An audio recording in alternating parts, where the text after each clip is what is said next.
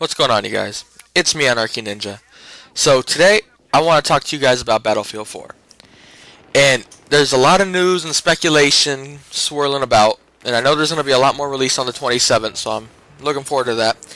But from what we know so far, and what are my thoughts? Basically, one thing everyone's talking about is those trailers. They've seen a submarine, some say there's going to be a submarine, some say it's going to be naval warfare.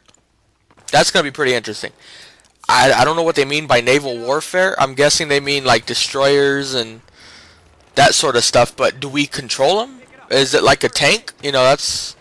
Cause some said maybe we're going to fight on top of them, but I don't see Battlefield doing that. It's not Call of Duty where they have those small maps and you fight on a ship. It would be more you control the ship. That's the whole point of Battlefield, right? So that would look pretty interesting. And another thing, one of my thoughts that I hope they do is they fix suppression in the next one. That's really what I hope they do, because I can't stand suppression. For a game that doesn't have a whole lot of lag, kind of ruins it to throw something in there that make the bullets not register. That's just my thoughts on it. And another thing, by the sounds of it, it's going to be 64 players on PC, and I've heard 24 on console. Now, I don't want 64 players on the console. Some of you might, but that's just going to be a nightmare in my opinion. The lag is going to be bad. It's not going to be able to hold that many people. I wouldn't mind them putting it to 24 players. Keeping it there, that'd be fine. I don't know if it will be 24 versus 24. That would be interesting. Maybe we could up it a little bit. I wouldn't mind that. But maybe not as much lag. These next consoles should be pretty good, I'm guessing. And another thing is, Battlefield 4 will come out on the old consoles and the next gen consoles as well. So you don't have to get a new console just to play Battlefield 4. So that's a good thing, because not everyone can afford it. I'm going to try to get the new Xbox when it comes out and get it on that. But we'll see. If money's too tight, then maybe I'll just get it for the Xbox 360. I don't know. We'll see what happens when it comes up. And there's going to be really big maps, I've heard as well. Bigger than the ones they've done so far. I'm guessing like Firestorm size. Maybe some of the... It might be bigger, it might be smaller. I don't know. I'm sure they'll mix it up, but for the PC, it's got to be real big, obviously, but I'm more of a console player, so I kind of hope they don't make them that big, because that's going to kind of ruin it for the console side of gaming. They need to keep it smaller, in a way. Not too small, but they need to keep it where there's a lot of action. I don't want to be walking around for 5 minutes looking for a guy to shoot or a tank to blow up. 5 minutes to get from objective to objective, it's just not going to be that fun. So I'm sure they're working on that. They're probably figuring it out.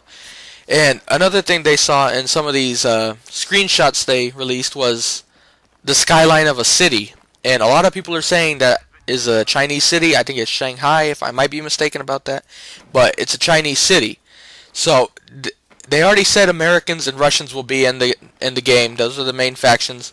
So what's up with China? Is it going to be the Chinese involved now?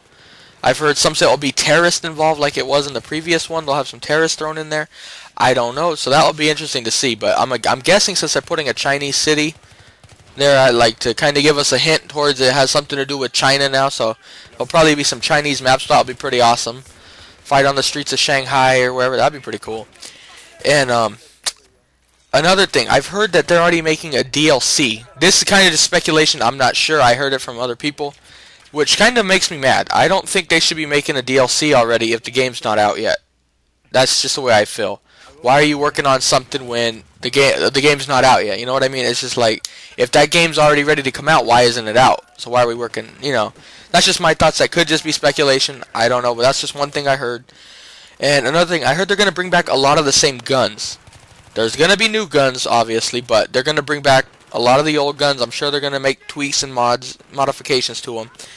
So we'll see how that is. I hope there's some pretty good new guns. I don't want none of those overpowered shotguns, though, with frag rounds. That was a nightmare when the game first came out. And the FAMAS, the one-hit kill, basically, just one burst, you know. But I'm sure they're going to do it right. I hope they learn from their mistakes, because I don't want to be playing a game that has a lot of bugs when it comes out. None of us do, you know. But I hope they learn from their mistakes, improve on from Battlefield 3 to Battlefield 4. Don't just turn it into Call of Duty where it's the same thing every game, just different maps, you know. They got to actually make improvements and keep the game getting better and not the same crap. So I'm hoping they're going to do that. I really believe they will, because they've had quite some time to make it. And I also heard the beta So it's going to be coming out in September is what I've heard. So let's keep up with that. And you get it early, I'm guessing, if you pre-ordered Medal of Honor Warfighter. So there was a reason to get that game, I guess, right there alone, just to get the beta. But another thing was the battle log. Are they going to use the same battle log system and like put them together, kinda? Maybe you can see your both stats on the same battle log. Or are they going to make a new one just for Battlefield 4? I'm guessing they're going to keep the old one, and I hope they improve the battle log. They got to make some more changes to it. Got to include more stats, I'd say, and they said they were, from what I've heard, and they're going to make it more user-friendly, I guess you could say. I guess sending friend requests and that sort of stuff. Going to work that in a little better. But another thing that they really need to do, and I can't stress this enough, is they need competitive support. It cannot just be one game just driving around, you know, just have fun. It's good to have fun, but for a game to really succeed, you need the competitive side, competitive teams, and not just play a scrim once a week. It needs to be, you got to have tournaments, because Battlefield was supposed to have a $1.6 million tournament for Virgin Gaming. Never happened, and that really killed the competitive scene. When the teams finally realized that wasn't happening, it was gone.